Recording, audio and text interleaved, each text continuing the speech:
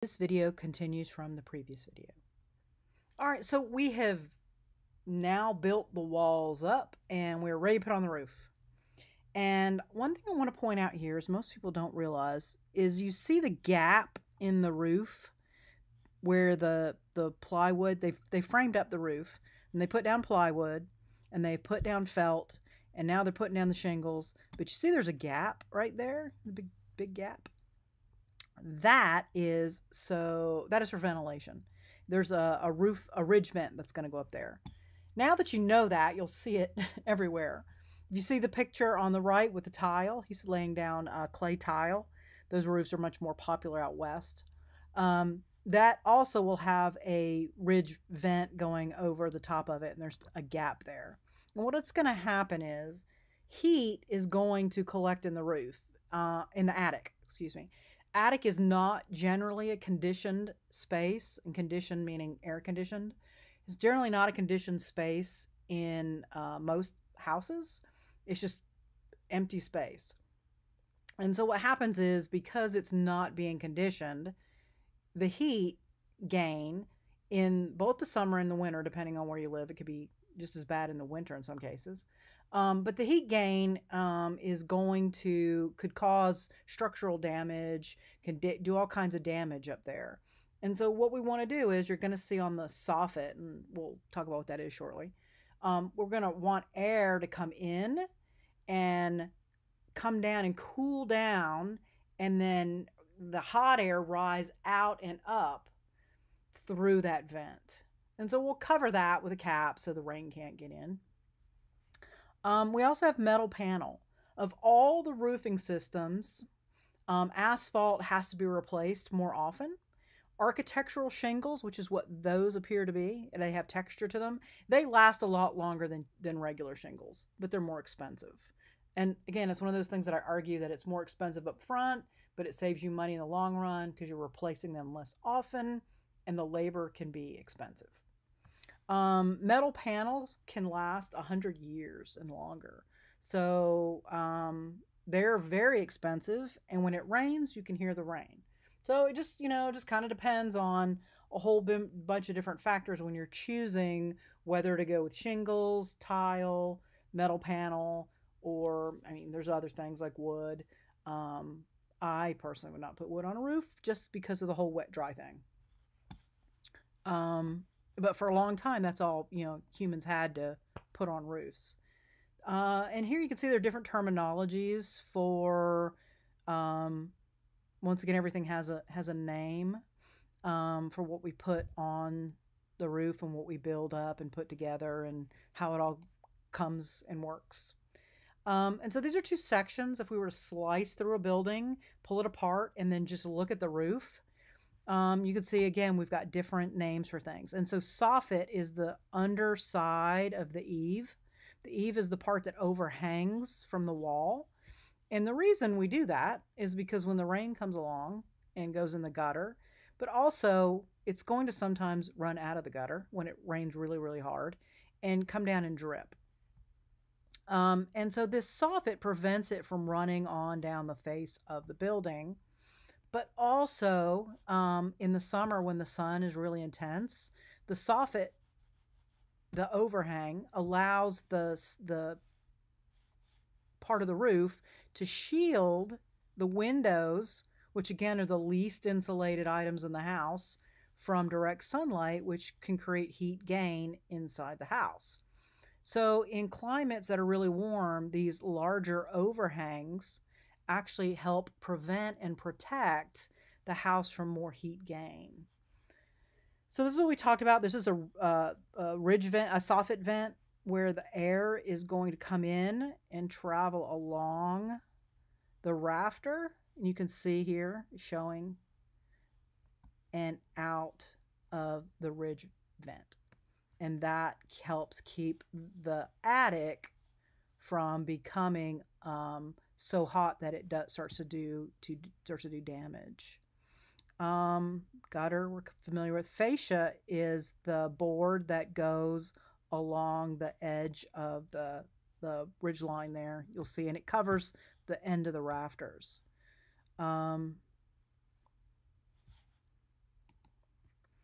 So soffit, fascia, gutter, downspout form a system to protect the end of the roof where the roof and the walls meet. Again, you can see this is the soffit, this is the fascia, gutter, and then you can see to the left, what those items cover, what those wood, or in this case, this looks like it's a siding, what those cover. And what it's trying to do is just kind of protect the exposed wood from the framing. And then there's something called flashing, which, has multiple meanings. But in our case, it is metal. And what it does is whenever you have two different levels, two different materials, two different, or transition, an opening, it allows any water that may collect in that transition to drain out, so it doesn't go in the house. And you can see here he's putting up flashing where the upper level of the house meets the roof. There's all kinds of different kinds of flashing. They're all names for flashing. This is just over here on this building, you can see all the different types of flashing: eave trim, sidewall flashing, valley, end wall flashing. And then also over here on the right with the roof, this one with the roof tile just shows side flashing, eave flashing. A box barge cover is a form of flashing. And also flashing goes around windows to prevent leaks. And 99% of the time, if you see a leak around a door or window, it's because it either was not flashed in the first place, because sometimes people don't flash, or it was not flashed properly, or the flashing has failed. And this just shows you it's just metal. So what happens is, right, say we're getting condensation inside the wall here, or there's a leak and rain is getting in. And what's going to happen is it's going to run down and it's going to hit that flashing. It's going to come off here and it's going to drip away. It's not going to go inside the house or inside the structure. And then after we've, put all these parts and pieces together, we seal the joints. And this is an example of a horrible application of joint sealant. I know I'm mostly showing you guys good applications, but I want you to see this is terrible. After you put the joint in, you caulk it out with a gun. Usually they take something like their finger and run it along the joint to create a better bond and a seal, and to push it into the crack. Because the goal is to keep the water out of the gap, but also because different materials have different expansion and contraction rates.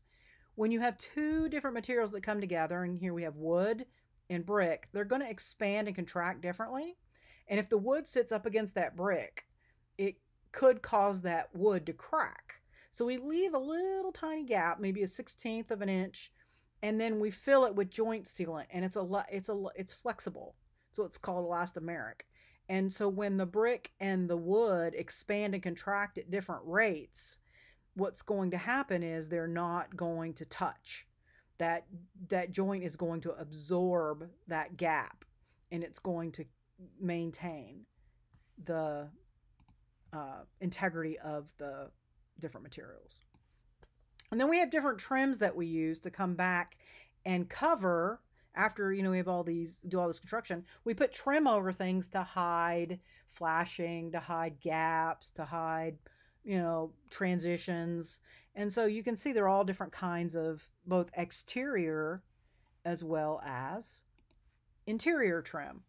And the trim here is both at the ceiling, at the floorboard, along the window, and in between the openings of the room where there are, in this case, cased openings. And a cased opening is when there's an opening that has wood around it but does not have a door. Otherwise, that would be, casing trim around door trim, window trim. Okay, so now we've got the outside ready to go and dry, and then we're going to start putting up drywall on the inside. You will also hear this referred to as sheetrock. And then drywall is a board that is cementitious, and it's got paper on both sides of it. And they should use screws but they sometimes use nails. But screws will keep it more sound. And they put it over the drywall. I mean, over the studs, the wood studs that we put up for our walls. You can put insulation in there, sound attenuation, to keep the sound from going through the wall. But most of the time people don't do that. But you can. I have it in my house, and I recommend it if you can afford it. So you put it up, and they come in different size sheets, but generally, and different thicknesses. But generally, we use 1/2-inch drywall in residential applications. And the boards tend to be 8 feet, which is the inside of the wall, usually the height of the room, by 4 feet. And then the joints need to be taped. And let's see, I didn't show you guys the tape. It's just this, it looks like tape, but it's actually got no adhesive to it.